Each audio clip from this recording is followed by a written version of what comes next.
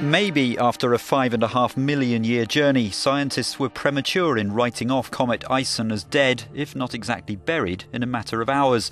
Astronomers now say that maybe its close brush with the Sun was less suicidal than they initially thought, and some of it may have survived temperatures approaching a cool 3,000 degrees Celsius.